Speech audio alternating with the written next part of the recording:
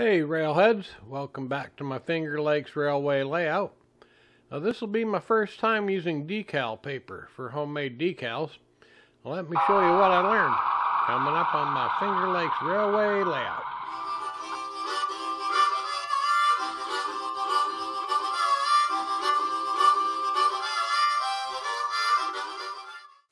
So I'm doing two of these BAEX boxcars for US Salt.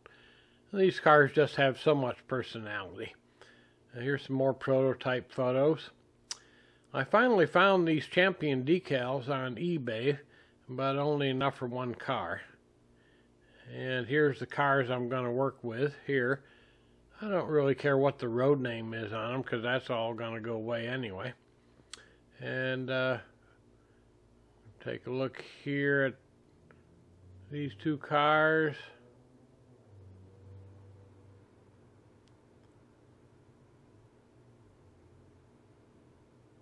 Nothing too fancy. So here's car number one. I just shot a coat of primer. I got the roof masked off. I think this was the last set of these decals in captivity, but I have two cars to do. So I ordered some decal paper from Micromark. I scanned the decal, pasted a couple three into Adobe, printed, and gave the paper a shot of clear gloss and let it dry. But we have an issue. Scanning the decal and printing made the background come out blue, as you can see on the left of my test strip here. I should have seen that coming, I guess. Now, if you were just printing your own decals, you should be able to get a transparent background. It just didn't work for me on these scanned decals. So I ended up using Adobe to change the background color to blend in with the paint that I used on the car. Well, let me back up for a minute. By now I've got the car primed and painted. Now I'll shoot a coat of Pledge or Future floor gloss in preparation for the decals. And if you're not familiar with it, I know it seems kind of weird. My old Pache Model H airbrush. I failed to get any video of these decals going on, but the process was more about timing than just slipping the decals off the paper and onto the model. And this took some trial and error, but here's what worked for me. I let the decals sit overnight after printing and then sprayed the heck out of them with Krylon Crystal Clear, and I let them dry. I cut out the decal and soaked it in distilled water 20 seconds. Let it rest on a paper towel 30 seconds or so. And then the decal slid right off the backing. So I put it on the model, waited a few seconds for the top of the decal to dry, and I wicked some microset, that's the blue bottle, under the decal, not on top of it, and moved it around with my knife, got it in position, and then gently rolled a makeup sponge over the top to remove any of the liquid from under the decal. In success. I did notice some bubbling even after applying the microsol in the red bottle, and I even tried several applications of Walther's Solvaset. They're still kind of bumpy, but should be fine for the 3-foot rule. Now that we've got these decals down, it's on to the weathering process. I used acrylics, oil paints, weathering pencils, graffiti decals, Pigma Micron pens, makeup sponges, foam brushes, flat coat, gloss coat, and pan pastels. After priming and painting with the airbrush, I added some rust streaks using oil paints.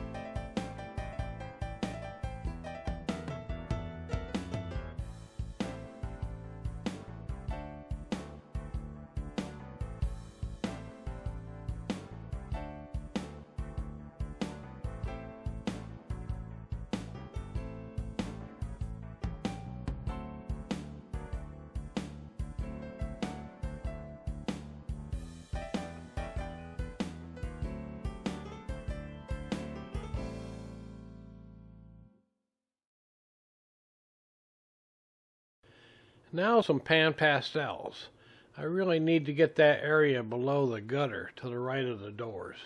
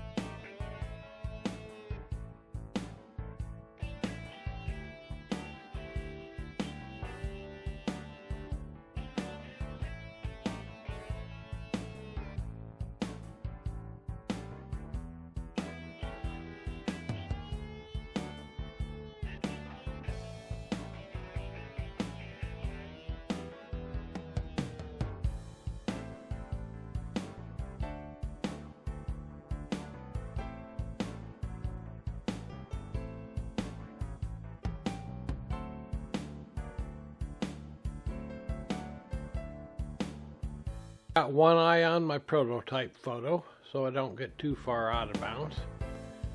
Who's this Alex guy anyway?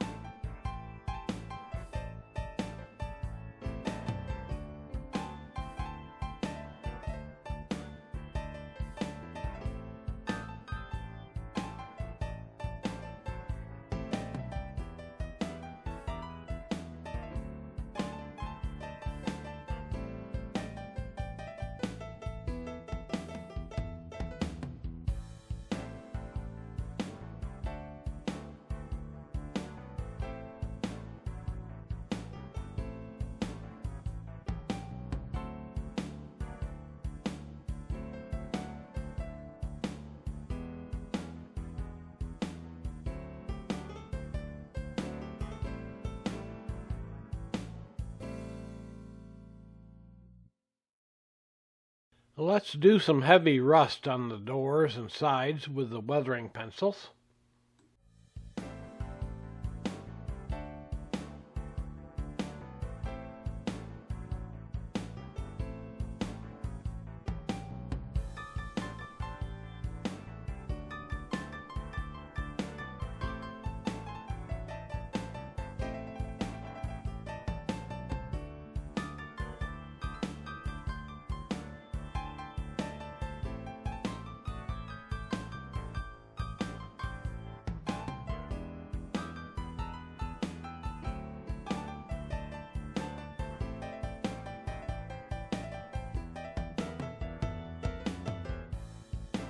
Notice how I dip them in water and use a little makeup applicator.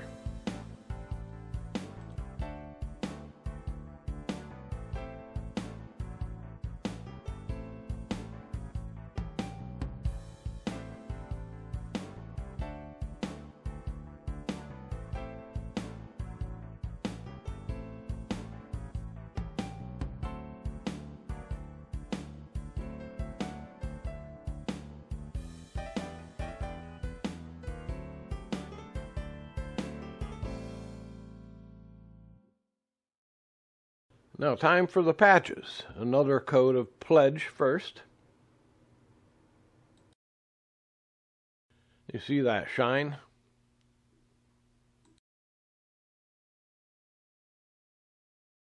I mixed a slightly lighter shade for the patches to match the prototype. But this is how I mixed the paint color for the Model 2, which I airbrushed. I used Vallejo Model Air sand, yellow ochre, and white.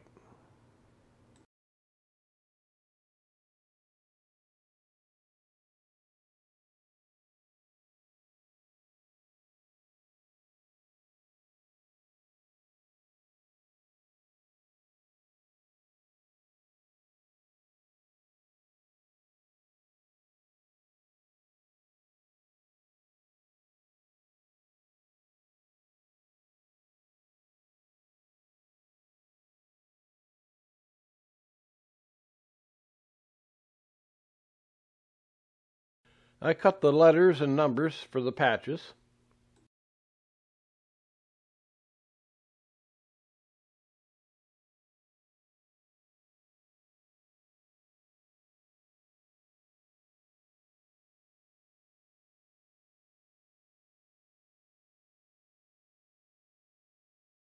And applied them to the car.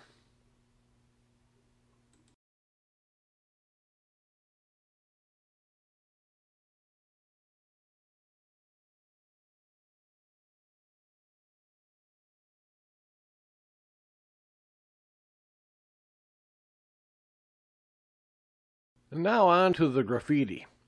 If I could draw, I would hand paint it, but I can't. So I do graffiti decals. Now I outline where my decals will be and paint a white gloss layer there, and this lets the decal colors show through.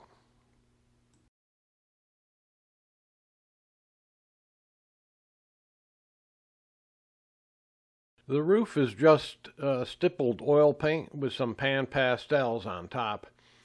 Now I've done the wheels, trucks, and couplers in another video, so I'll spare you that.